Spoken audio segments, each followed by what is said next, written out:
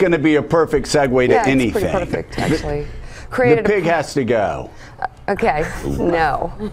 Created a private Delaware company to pay a former adult film star. The Wall Street Journal reports that Michael Cohen used a company called Essential Consultants, LLC, on October 17, 2016, to pay Stephanie Clifford, whose stage name was Stormy Daniels, $130,000 for her silence about an alleged sexual encounter with Donald Trump in 2006.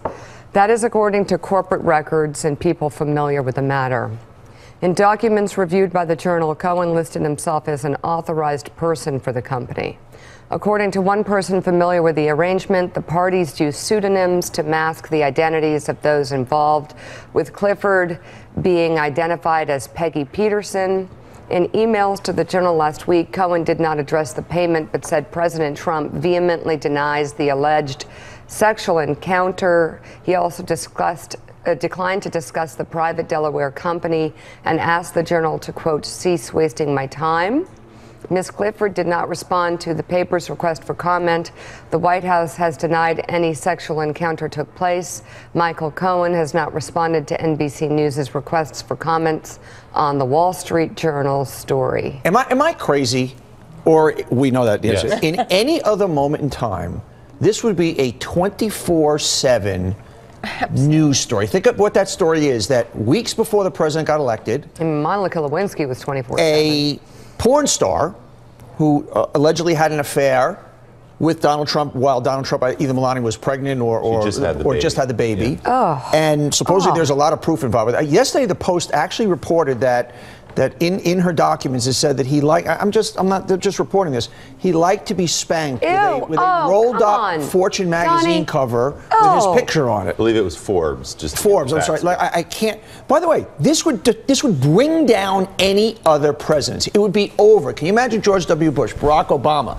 And because our president has set the bar so below mud that it almost becomes just another day at the office. We can't let that happen. Let's think about this again. Think about that story. I don't understand, just from a selling newspapers point of view, just from a pure capitalism point of view, why this is just not. And by the way, this is not a salacious, National Enquirer story. The Wall Street Journal has hard reporting that shows where the money came from, who it went to. Michael Cohen, the attorney for President Trump, according to the Wall Street Journal, put his own name on this Delaware LLC that he set up a couple of weeks before Election Day. You're supposed to sort of put an agent or a phony name or somebody so they can't trace it. His name was on it, so the Wall Street Journal found the source of the money, found where the payment was directed. It's all right there in the reporting. I know the White House denies it, but the Wall Street Journal has been all over this story, and it's a serious and real story. Then what were they paying her for? If it didn't happen, what were they paying her for? And funny, the National Enquirer not covering it, probably. Right. Because Donald Trump is friends with, he sends the Enquirer after people. But it is. I mean, but look at what happened to Al Franken with a picture with that one picture, because that's what really where you can find a picture of of that performer. Never mind. But the extent to which this has been baked in, to Donnie's point, is astounding for people who support him. Joe's talked this week a lot about evangelicals sort of shifting what they'll tolerate. A married man, allegedly, who's had an affair with a porn star and paying her off for her silence, is a bad thing. How do you stand by that? How do you abide that unless you're completely willing to compromise everything you stand for and believe because you think Donald Trump represents something, that he's on your side, he's on your team? But then how do you get past the Access Hollywood tape? I mean, it was just equally as bad. It was his voice. It's him saying what he did. I mean, this man is a scoundrel. His values are just twisted. Yep. Well, Jonah Goldberg in the National Review asked a question, not looking straight at evangelicals, which you certainly could, after the judgmental nature that certainly that segment of the Republican Party in going after Bill Clinton on very personal attacks, saying how could we have a man with morals like this in the White House, now largely remaining silent. But evangelical leaders are yet another segment of American society that are corrupting themselves and corrupting their institutions by falling in line, because politics is far more important than what they have claimed their entire lives to be important. But Mika, there's I think even a bigger issue here, and it's putting context into Donald Trump's first year. Think about it.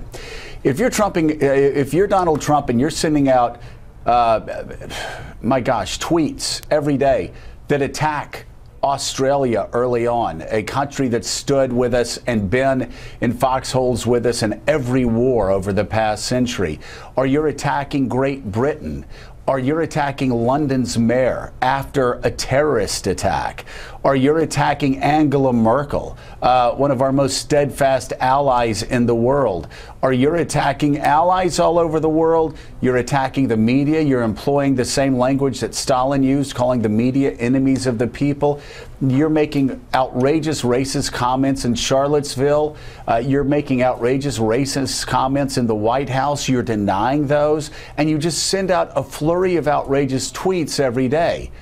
Well, there is a method to that madness. It is what dictators use. I'm not calling Donald Trump a dictator, but it is what autocrats and dictators have done a long time. It's what Hitler and all of Hitler's people, and I'm not comparing Donald Trump to Adolf Hitler, just like Flake wasn't comparing him to Stalin, but in terms of communication tactics, numbing the masses, you can go back and read one history book after another history book, and you spread the lie. And you spread the lie every day, and you keep lying at the American people, and you flood them in so many lies. 2,000 lies by the latest count, the Washington Post fact checker. That's over 5 a day. And you keep this steady stream up so much that soon populations, religious leaders, civic leaders, editorial writers, newspaper editors, he hopes TV hosts become numb to it. And so when something like this comes out, they just ignore it. But you see, that's the thing. This is a small compared to the biggest truth that Donald Trump doesn't want out. And it's the truth we've been asking about since January, or I'm sorry, make that December of 2015. And that is that Vladimir Putin has something on Donald Trump. Let me say it again, because there's been a lot of noise from Donald Trump over the past year since he's been president. Vladimir Putin has something that he is holding over Donald Trump's head, and it is bad. We started asking that question in December of 2015, 2 years ago, when Donald Trump was defending Vladimir Putin for assassinating journalists. Donald Trump was defending Vladimir Putin for assassinating political leaders in his own country. Donald Trump was defending Vladimir Putin for all the things he did. Jeff Sessions lied about meeting with the Russians, lied to the Senate. Jared Kushner failed to disclose his meetings with Russians one after another. I could go through the entire cabinet. Michael Flynn lied about context. Mike Pence got on TV and lied and said in January or February, we didn't talk to the Russians at all during the campaign. We talked to the American people. Well, no, they talked to Russians. And you go back and you look at Donald Trump's denial, I believe it was in February of 2017, 2 years in, that he was still claiming that they had not talked to the Russians then. So what is Donald Trump hoping? He's not hoping that he can just brush aside a story of a porn star. He's hoping when the truth comes out about what Vladimir Putin has and has had hanging over his head for decades, possibly, that we will all be too numbed to notice. 10 tweets a day, 5 lies a day, bread and circuses, all of these game show, reality show distractions. Mika, that's all he's hoping. He wants to numb the American people. He wants to numb the electorate. He wants to numb everybody, his supporters, which unfortunately it seems that he already is numbing a lot of the supporters to the dirty reality that is not only his presidency, but his past. And you've got to say, this story, which is a small story compared to what happened between Russia and Donald Trump, this story is case in point of how he has succeeded in the first year of numbing evangelical leaders' hearts, numbing a lot of evangelicals, numbing Republicans, numbing conservatives, corrupting everybody that has gotten in his way. Joe, I want to just add one thing to that, because I think that was a brilliant assessment. I do think when it comes out, the treasonous things that will come out, I do think America will stand up and see the difference. I think his tactics are exactly as you said, but whether it happens a month from now, 4 months from now, 7 months from now, I think it's going to be so prolific, and I think swerve people's heads in circles, that I think it will rise above the kind of the Novocaine strategy that he's used. And a point of personal order, Mika, as they would say in Congress, I want to repeat again. I'm not comparing this man to Adolf Hitler. Adolf Hitler killed 6 million people and started a world war that was responsible for the deaths of tens of millions of people. He was one of the most evil people of the 20th century. Perhaps not as evil as Joseph Stalin, who killed 30 million of his own people.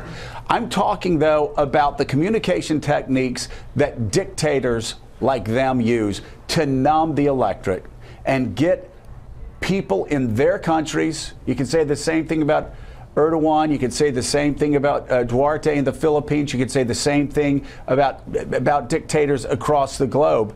They keep lying every day. So soon, people in their country can't tell the difference between truth and lies. And let's hope that we don't become that numb as a country when we find out the truth about what really happened and what Vladimir Putin has on Donald Trump.